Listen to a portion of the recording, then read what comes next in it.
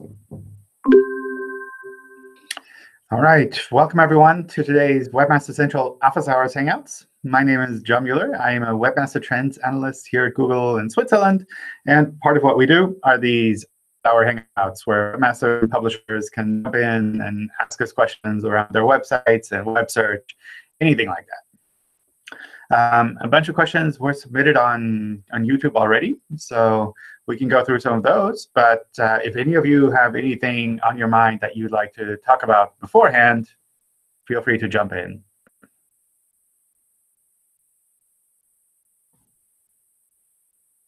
Hi, John. Hi. I would like to ask some questions. So one of our clients, they are a non-profitable organization. So they arrange a lot of events a lot of times. So when they arrange an event, they publish it on their blog post, on their blog about the event. But when the event is finished, they take off the page from their blog. So in this case, do you need to create any 301 redirection for those event page? I think the part that's kind of where they'd be missing something where it would be useful for their website in general is if there were some kind of persistent landing page for these kind of events. So for example, if they do a monthly event, then having one page for that monthly event, just kind of as a placeholder, we do this event every month, and like some information about it, so that people can link to some persistent place, and that page can gain value over time. Whereas if you have just individual event pages for each date, and those turn into 404, then that's something where all of the links, all of the value that they collect for those pages, they kind of disappears again. So something kind of like a persistent page that says our next event is then. And if you want to keep an archive of the old events, maybe have a separate archive section, but kind of have one persistent place for the events. Okay. Do you suggest the same thing for the offer or special promotion? Same thing? Do you suggest the same thing? I mean, it depends on how you want to have those found. So that's something where if you do this really as a complete one-off thing, where you don't care if like people, I don't know, link to it over time because it's like such a one-off thing, then that's something that you might just want to like keep and remove. But if it's something that happens regularly, then having a persistent page is fine. So if you have something like, I don't know, Black Friday offers, and you have a page that you always use for Black Friday, then that's something that might make sense. Whereas if you have just like one page that says Black Friday 2017, Black Friday 2018, then all of those pages will kind of have to stand on their own, and it'll be hard for a new page to kind of gain value there. The last question. We have a client, they build garden sheds, and at the same time they build playground. So they have two types of products. So what they have decided recently, they build a new website for the playground product. So, and they want to move all the product from the website to the new playground website. So they want to redirect all the playground product to the new domain. Now the question is, the rank they have for the playground related keywords in the old domain, will it transfer to the new domain with this 301 redirection, or will it take time? If they're creating a new website that is a mix of multiple other websites, then that's something that is not the same as just moving from one domain to another. So if, for example, they have all of their content on one domain, they just want to move to another one, that's something where a site move, the setup with the redirect works really well. But on the other hand, if they have playgrounds and garden furniture and they want to create one new website that is a mix of both, or they want to take one mixed website and split it into two separate websites, then that's something where we essentially have to reevaluate the final state. We can't just say, like, this plus this equals the new one. We have to figure out what the right balance is. Thank you, John. Sure. Any other questions before we jump in with the rest?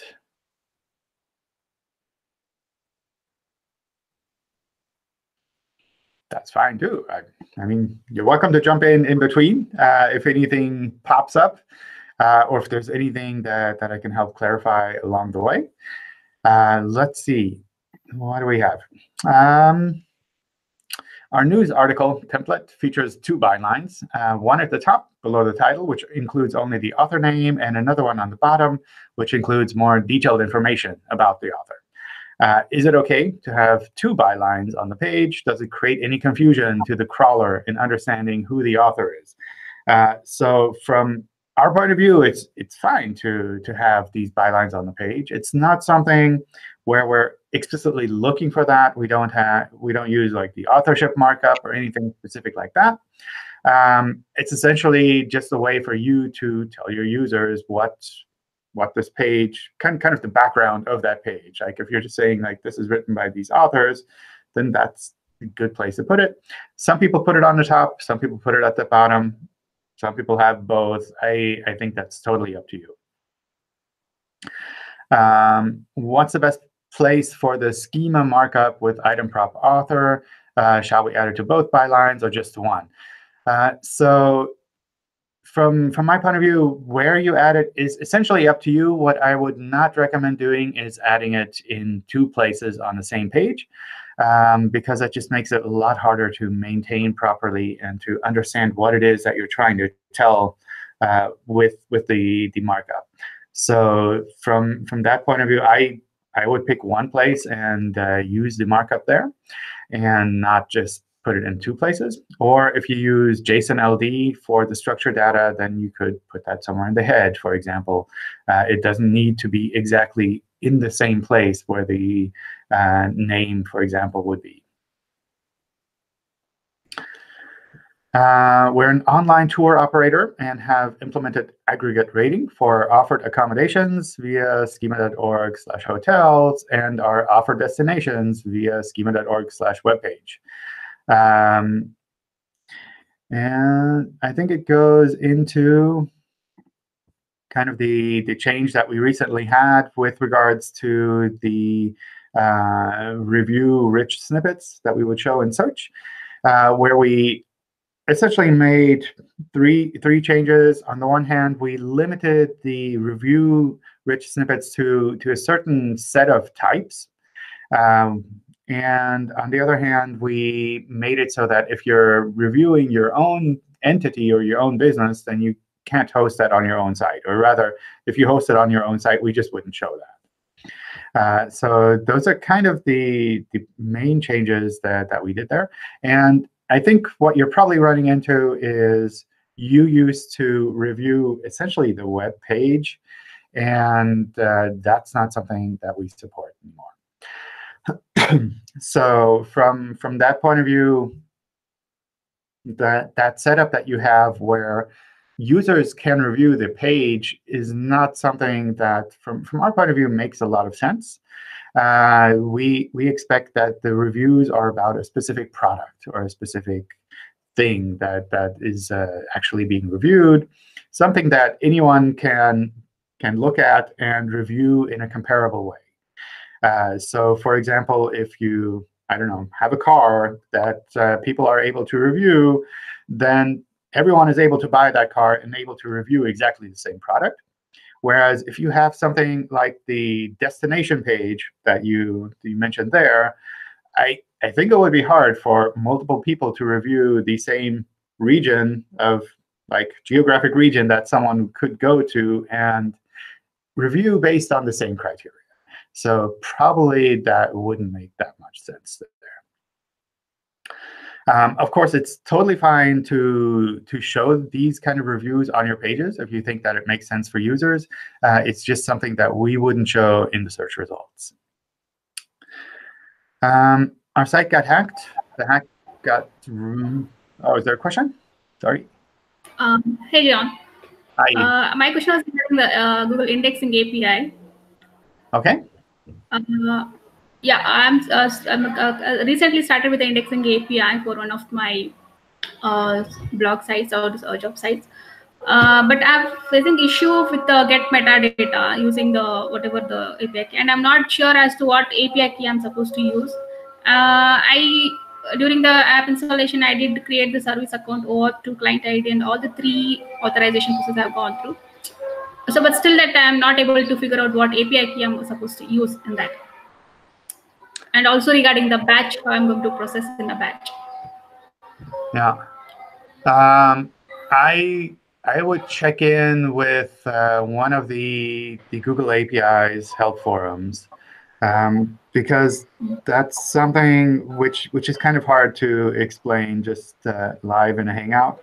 It's almost helpful more to kind of look at the code that you're actually trying to use. So for the indexing, yeah, go ahead. Yeah, I did post in the forum, but there is no specific forum for Google Indexing API. So it's whatever, even if I search, it is redirecting that webmaster API there. And if I posted there, I didn't get it perfect, and also it was flagged as out of topic in there. So can you just any reference in exactly where I can post in that one? Another idea might be to just post on Stack Overflow, since this is kind of a generic Google API. That seems like something that someone from Stack Overflow would also probably be able to help with.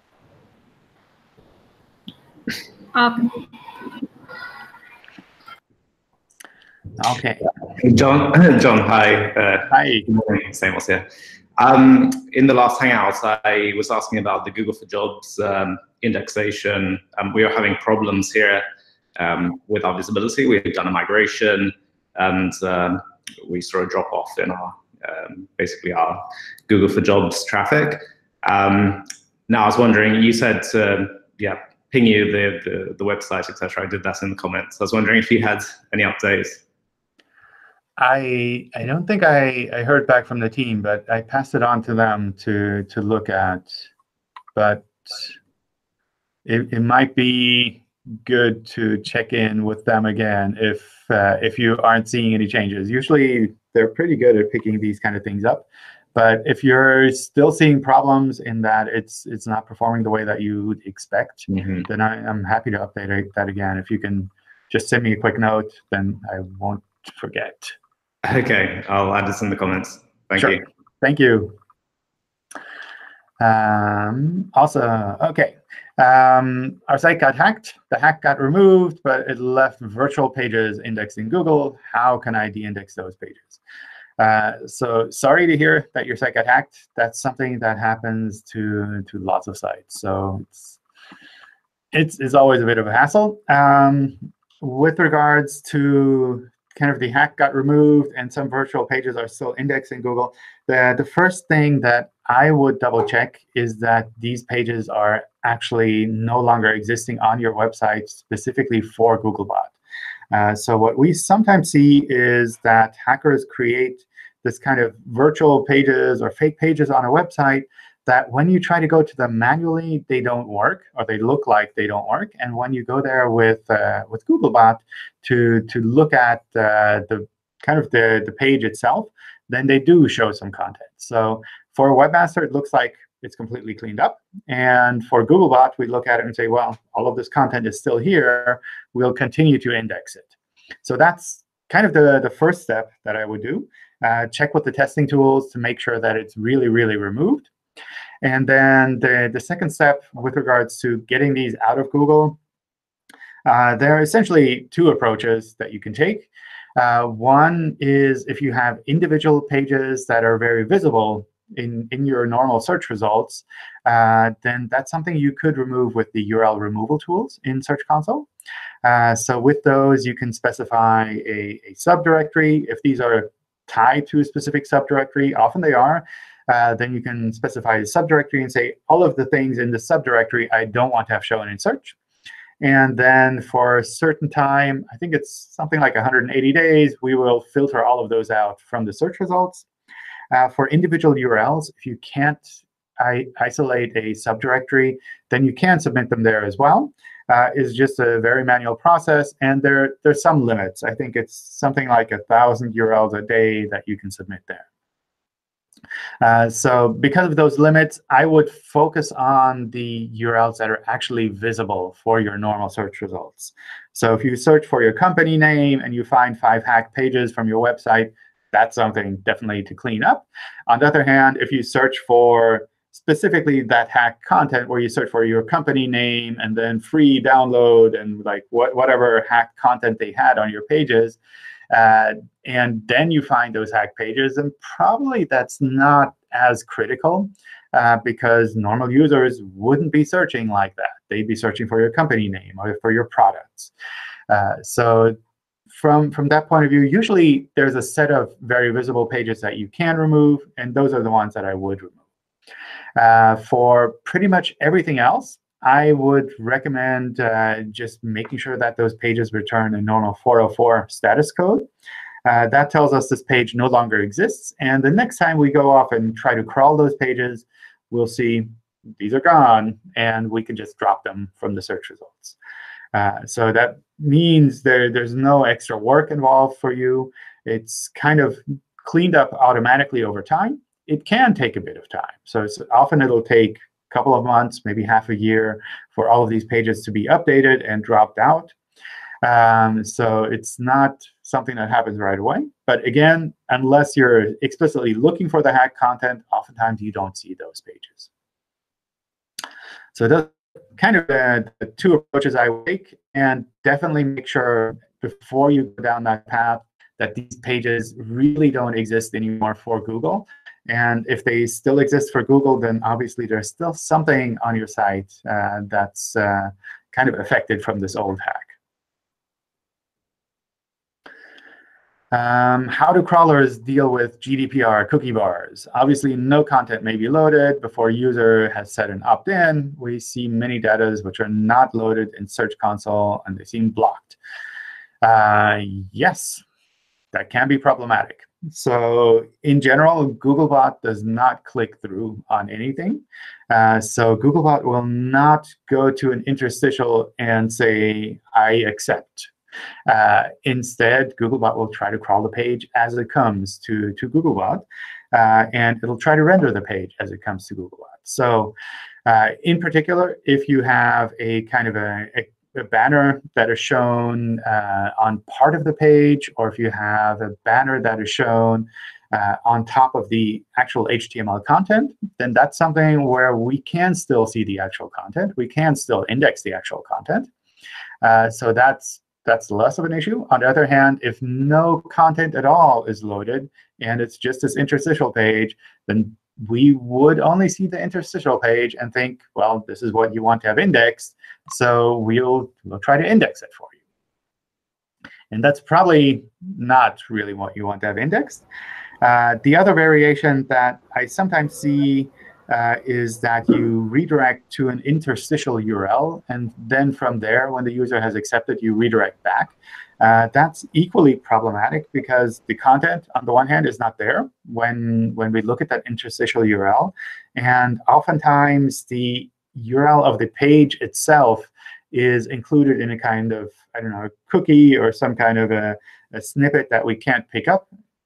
And what happens then is we see all of the pages on your website redirect to one page. And we think, well, you're redirecting your whole website to one single page. And this single page has some legal information on it. So maybe you want to replace your whole website with this one page. And probably you don't want to do that. So from that point of view, I would recommend against doing this kind of redirect thing. Instead, showing a banner on top of the actual content so that users get the banner that you need to have shown for legal reasons, but that the actual content is still loaded behind so that search engines can actually process that. Of course, the other thing that you might be able to do is to think about like which users actually need to have this interstitial shown. And depending on what it is that you need to do, it might be that you discover that perhaps users in the US don't need to have this interstitial shown. I don't know the guidelines in this specific case, but that's something that you can double check. Googlebot primarily crawls from the US. So if there's something that you don't need to show users in the US, then you don't need to show that to Googlebot either. So that might make it a little bit easier. In some legal cases, it can make it a little bit harder, where if there are policy reasons or legal reasons why you can't show any of your content in the US, then obviously Googlebot can't see that content either. So that's kind of depending on which case applies to your specific website. There are different options there. The way to kind of test this is ideally to use the inspect URL tool, where you can see how we would render a page. And you can also look at the HTML that we pick up and use for indexing. So if you check your pages and you see the interstitial is being shown in the rendered version, as long as within the HTML version the actual content is still shown, that's kind of OK, because then we can still pick up the actual content. On the other hand, if you look at the HTML version and there's no content at all other than the interstitial, then essentially we only have the interstitial content to index. And that's probably not what you want. Hey, John, I have a question. This is related to the image sitemap. We have hosted our images in Amazon AWS. So the URL comes as the S3 bucket. Then as a subdirectory, we have our domain name. So can I just use these URLs in our image sitemap? Sure. That's perfectly fine. Images don't need to be on the same domain name. So that's like if you're using a CDN like Amazon, if you're using any other kind of CDN, you're welcome to host your images there. The one thing I would kind of caution about, though, is indexing images takes a lot longer than indexing web pages. So if there's noise, so the thing with images is images take a lot longer to be indexed, and they take a lot longer for redirects to be processed. So if at any point in the future you decide to move to a different CDN setup, you would have to set up redirects from the old URLs to the new ones. And for images, processing those takes a lot longer. So if your website really depends on images, on image search in particular, then that's something where I would recommend going down the path of using a subdomain from your own domain, which you can then kind of route independently depending on the CDN that you're using. So if you use a subdomain, then those image URLs can remain the same for a longer period of time. And you can swap out the CDN in the back without as much problems. I don't know if that's possible with kind of the AWS S3 bucket setup, but that's kind of what I would recommend doing with images, especially if you're unsure of the kind of the long-term setup that you have with your infrastructure. Which CDN do you want to use? Like, which one is cheaper? Which one is faster? Those kind of things. So the closer you have your URLs on your own domain, the more likely you'll be able to just reuse those URLs for the long run. And that makes it a lot easier for when you have to change the infrastructure. OK, thanks. Sure. Hi, John. I've got a question about the new rel link for linking. There's I don't know if now it's int. Until now, Google respect the nofollow directive. But when you are on an e-commerce website, you have a link for categories and the link for attributes. Don't know the name in English. Facet navigation. Facets, yes. With attribute, and in WooCommerce, for example, there's for each attribute there's a link to a page that have no interesting content for Google, but is useful for the user. And sometimes I I just put no follow to this sort of link. So Google until now didn't crawl this link, and now with this change, what Google will do? So it's not 100% defined, but the plan is to make it so that you don't have to make any changes. So that we will continue to use these internal nofollow links as a sign that you're telling us these pages are not as interesting. Google doesn't need to crawl them. They don't need to be used for ranking, for indexing. So it's not a 100% directive like robots text, where you say these are never going to be crawled. But it does tell us that we don't need to focus on them as much. So for us, the main change with nofollow and these new attributes is for outbound links. So from your website to another website. Okay, within the website, yeah, for these kind of faceted navigation, for categories and sorting and things like that, that continues to work. Okay, and for the attribute UGC and sponsor reason, what is why as a developer we must implement it? You don't have to implement it. We think it's a good idea to make it easier for search engines to understand which of these are. Sorry? There's a reward for this to add for Google to understand more the content, or it's just a hint for Google, and there's no incidents on ranking, on the page rank just to the other website. Yeah, it's essentially the same handling as with nofollow, except that you're telling us a little bit more detail of why you want to nofollow this link. So is this an advertisement, or is this blog comments?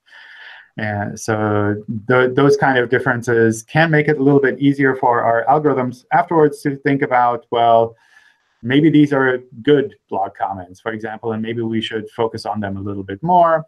But at least we have the ability to understand the difference of what you're trying to say. With the nofollow in the past, you're basically saying, like, I just don't want you to look at this link. And with the new attributes, you can tell us a little bit more why you don't want us to look at it.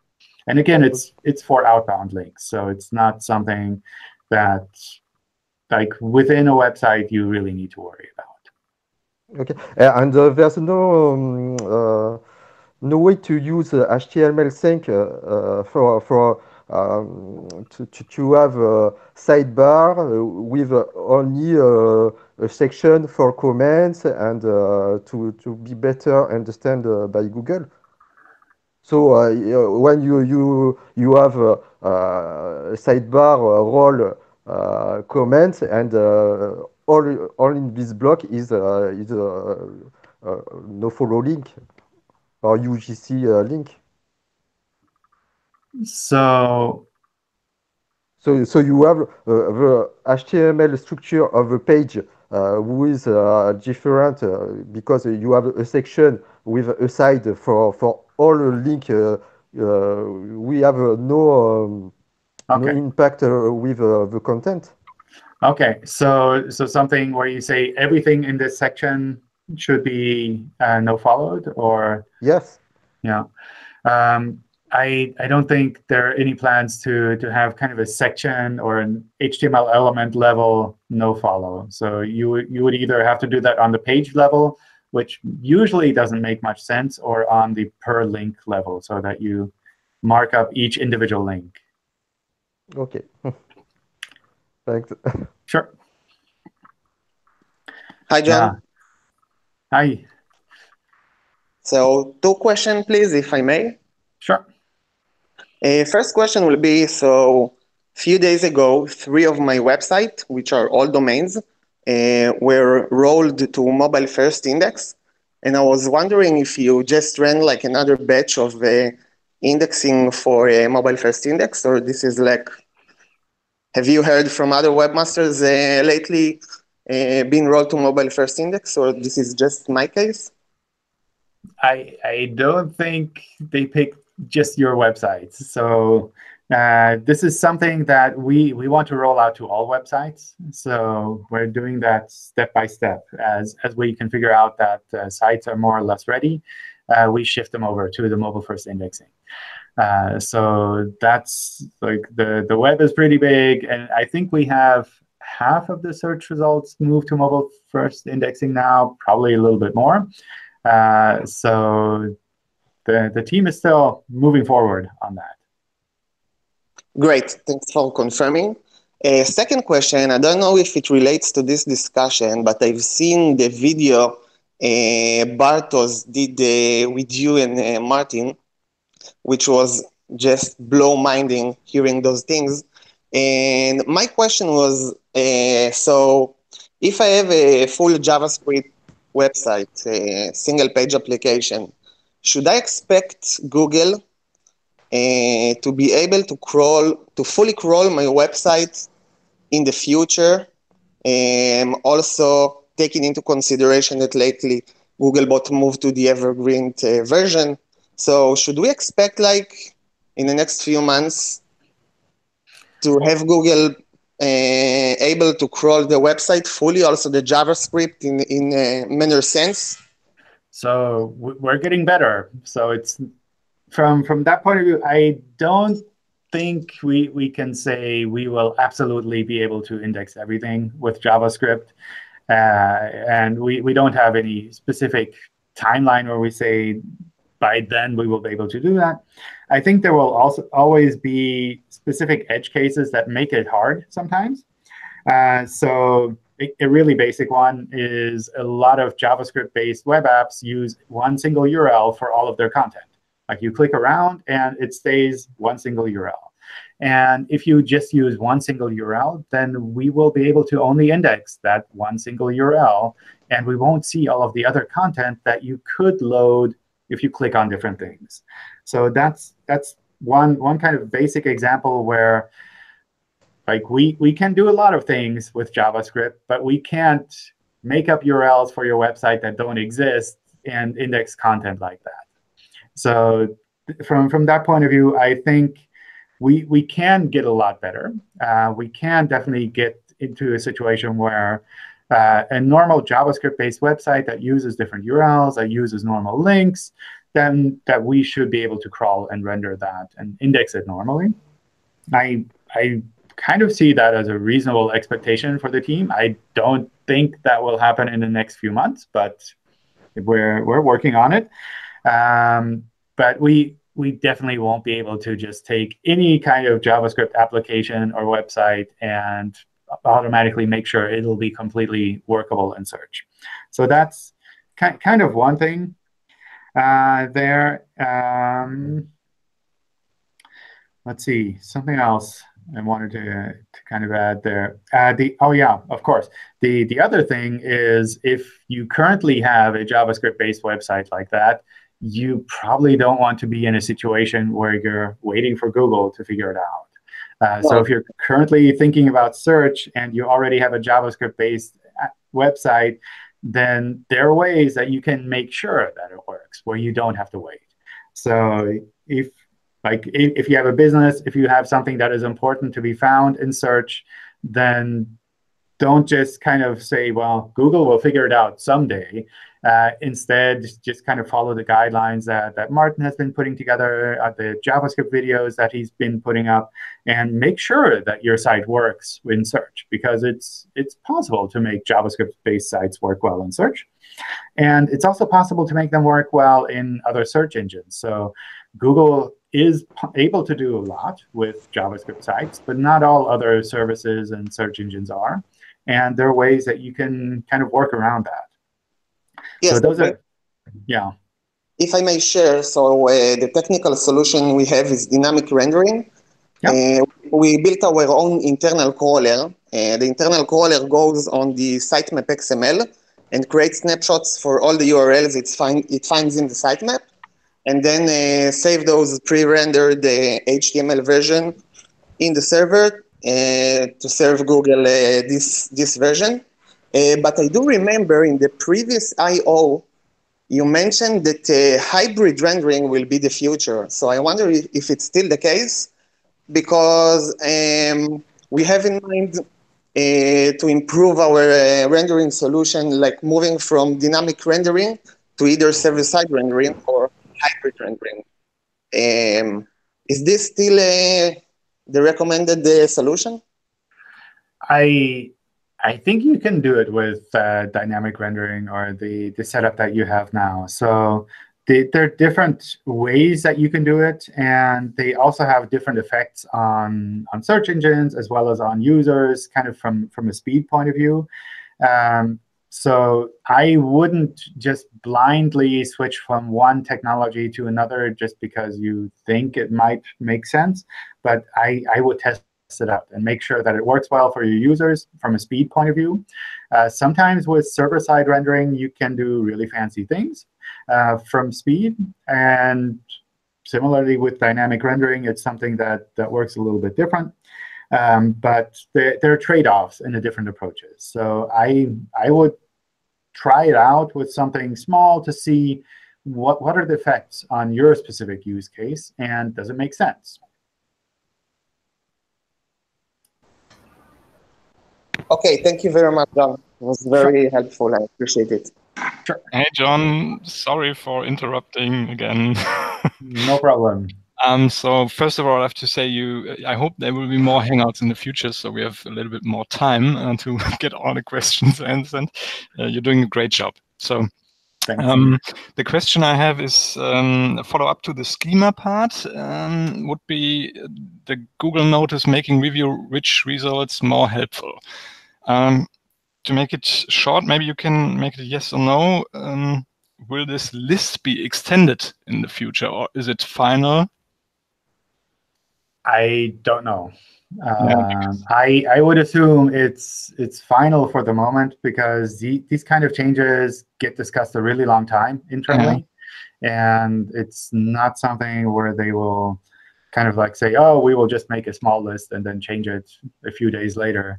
They kind of want to have a stable state. Yeah, but why I'm asking, earlier in a Hangout last week, we were just asking if we may change the schema type from product to hotel for reviewing our products in a way.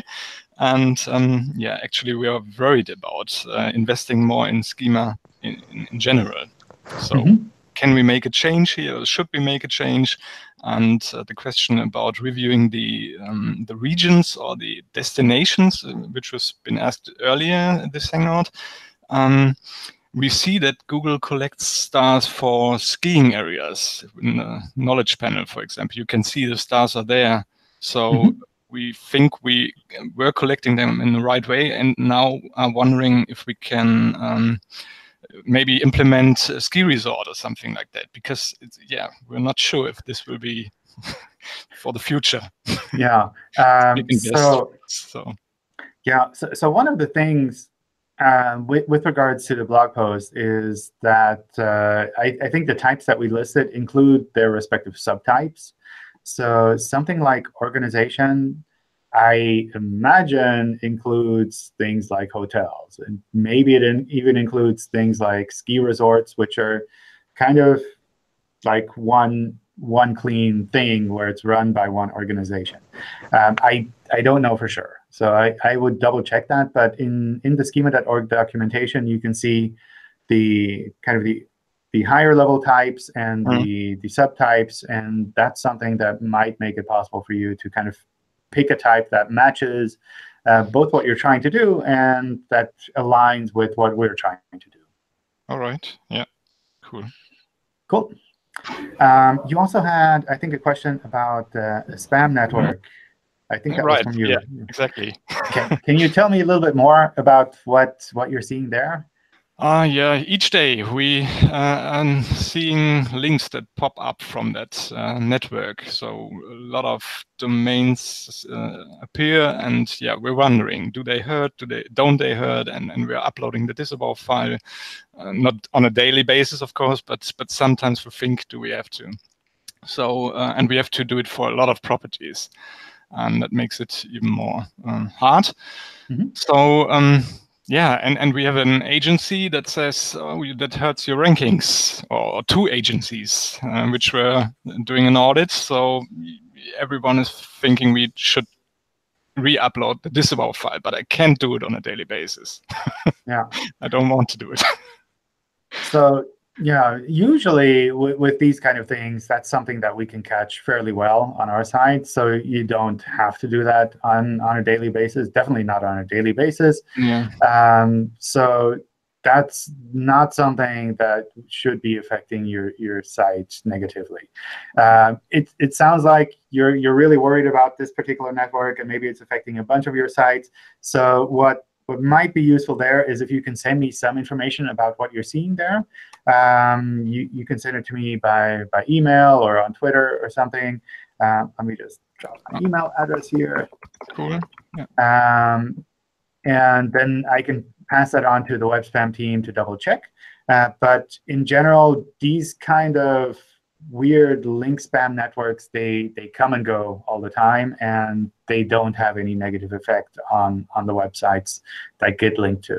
Sometimes it will be that they link to like 5 spammy sites that they want to promote, and then 10 good sites that they want to make it look like this kind of spammy site is linking to some good sites as well.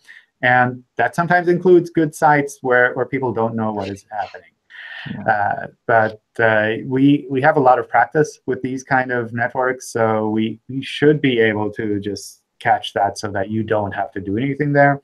And again, I'm happy to double check with the web spam team on this particular case. Yeah, we're really we're really sure this must be spam and must be annoying for other SEOs too. So it would also be great if we could just remove them maybe from the disavow file, because it's already hundreds of domains which make it a little bit more hard to check the disavow file maybe. Yeah. Okay. Cool. Thank you very much for the email, and we'll send it to you. All right. Thank you. Cool. Then there's a question about how do we prevent Google from being crawling or indexing our staging server? How to prevent Google from crawling the staging server? There are multiple ways. So people do it in multiple ways. I think the most important part is that you don't link to it. Because if we don't find it, then we can't crawl it. But sometimes it still happens. Ideally, what you would want to do is provide some kind of server-side authentication on the server, so that normal users, when they go there, they would get blocked from being able to see the content. So that would include Googlebot. And you can do that, for example, on an IP address basis. You can do it with a cookie. You can do it with normal authentication on the server. Anything where you have to kind of prove that you're the right person, so that you can actually look at that content. I think that's generally the best approach for staging servers, because it means can you use that robot text to prevent it? You can also do that. That's the next part I was getting to. I think using authentication is the cleanest because it's something that means you don't have to change the normal settings on the site itself. So in particular, robots text, but also no index meta tags, for example, on these pages. Because it's a very, very common thing that you set up your staging site with a new design, and you have a robots text saying, don't crawl any of this, Google, because I'm still testing things out. And then you push that staging site to production to make it live, and you accidentally include that robots text file. Or you accidentally include all of these no index meta tags. And then suddenly your normal website is blocked from crawling, or your normal website is blocked from indexing. There's no chances of that. Yeah, I think it happens to pretty much everyone. So yeah, it just happens. But ideally, I would just use authentication somehow with staging sites so that you don't have to kind of think about the robots text and the meta tags. If you can't do authentication, then robots text is a good way to help with that as well. What will happen with robots text is if people are explicitly linking to your staging site, then we might index the URL of the staging site. So if you do a site query for staging.yourdomain.com, then maybe you'll see a bunch of URLs that are shown there. And they all have this snippet saying, we can't tell you what this page is about because we can't crawl it. So that's something that is a little bit confusing in the beginning, but it's not problematic. Because your normal website will rank for your normal queries, and the staging website, we don't know what is there, so we don't show it in the search results. We can show it if someone explicitly knows that the staging site is there, but we wouldn't show it in the normal results. So I'd say ideally authentication, and then robots text if you can't do it any other way. And no index, I would try to avoid doing that on the staging site because it's really easy to accidentally push a set of changes with the no index meta tag on your pages. OK, thanks. Sure. If one of our keywords is at the 0 position and also shown in the 4th position, how will it be shown in Search Console? So in Search Console, we start at 1 when it comes to ranking. So if your page is being shown as a featured snippet, which is what sometimes people call the 0 position in the search results, then we would call that position 1. And if it's additionally shown in other places in the search results page, then what happens with Search Console is we decided to count the average topmost position. So that means for a search results page where you're ranking number 1 and number 4, we would count that as ranking number 1. In particular, for your website, that kind of makes sense because you're visible and in the 1st position. Similarly, if you're visible with multiple URLs from the same website in the same search result page, so perhaps your product page is ranking number 5, and then your home page is ranking number 6. Then what would happen there is on a site level, when you look at the queries, we would count that as ranking number 5. So that's the topmost position there. If you look at it on a per URL basis, then we will show your ranking one URL at number 5 and 1 URL at number 6. So it depends a little bit on how you look at it in Search Console, if you look at it on a query level or on a URL level. But in general, when we count the rankings, we count the topmost position in that search results page. And we average that across all of the search results that are shown. Also, it's worth keeping in mind, this is not a theoretical ranking, but based on what was actually shown to users. So what can sometimes happen is that your page is shown in the featured snippet for a short while, and then afterwards it's shown in the normal position for a longer period of time. And then you have kind of that number 1 position and then the number 4 position. And if you look at it yourself manually afterwards, it might be that you look at it and you see, oh, I'm only ranking at number 4. Why did Google ever say I was number 1? And that ranking that we show there, the position, is really based on what we showed people at that time. And sometimes it can happen that very few people see it at position 1. But because that's where we showed it, that's how we would count it.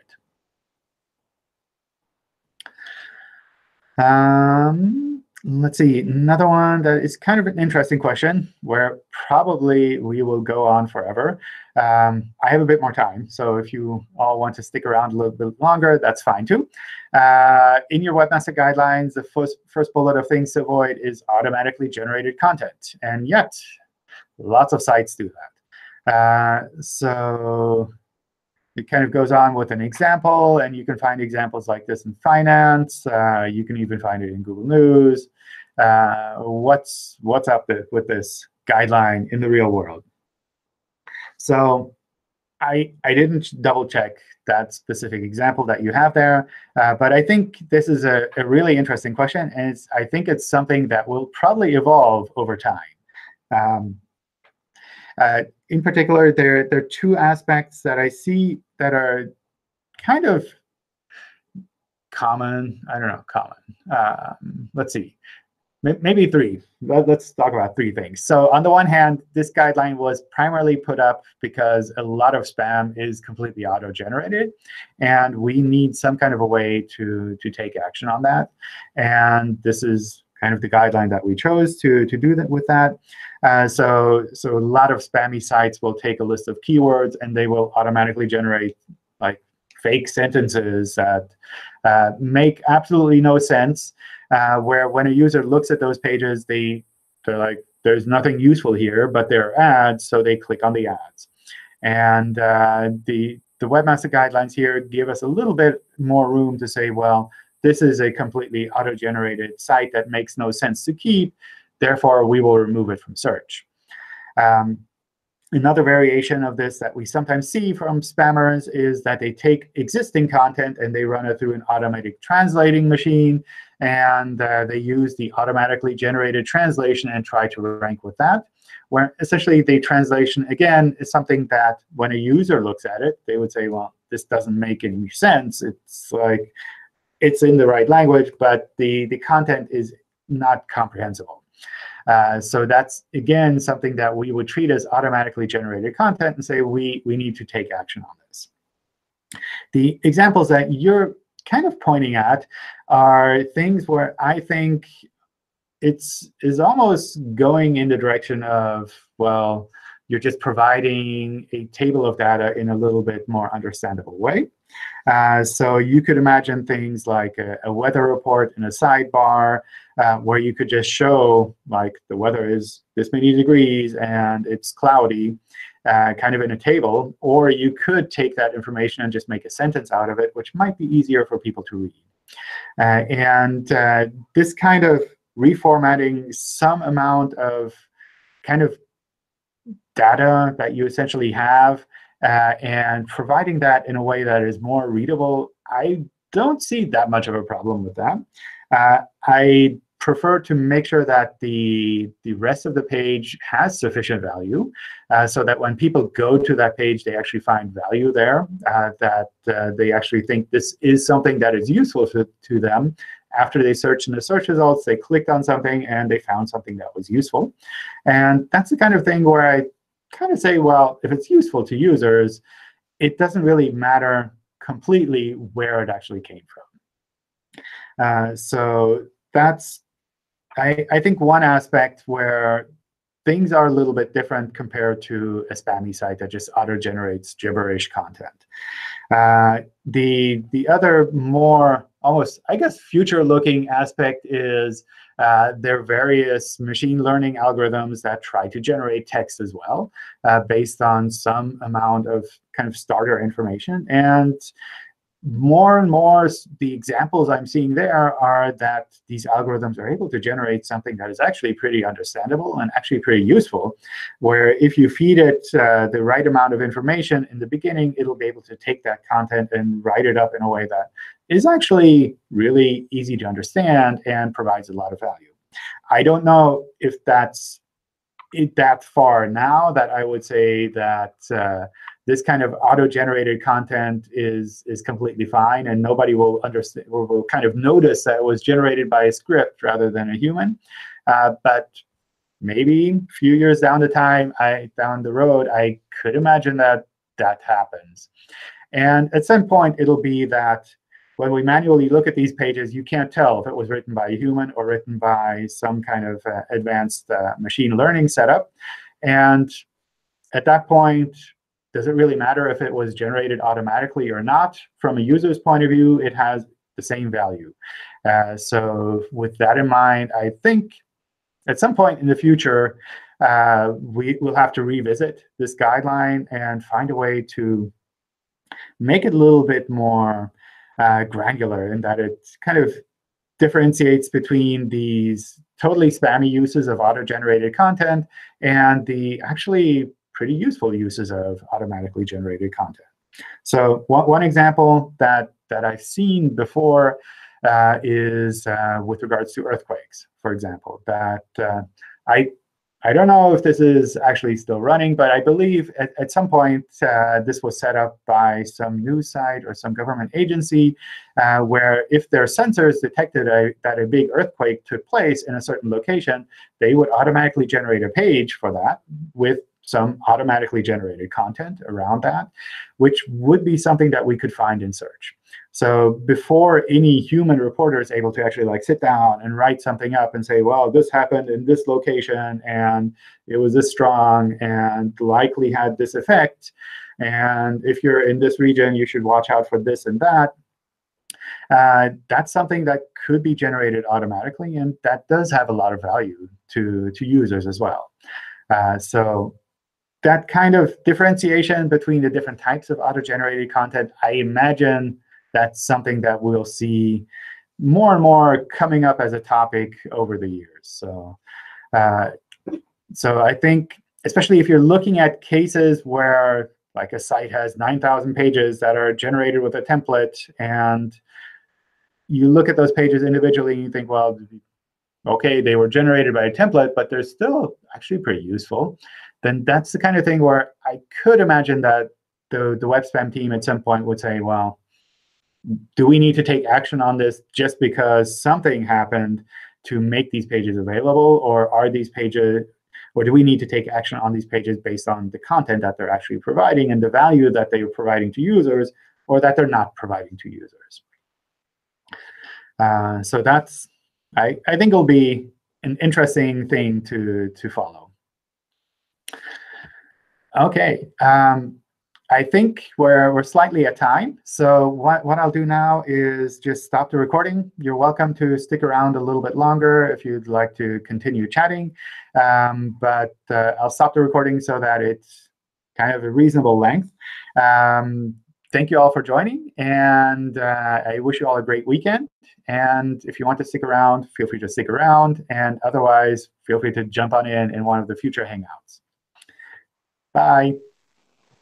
Thanks, John. Have a nice weekend. Thanks.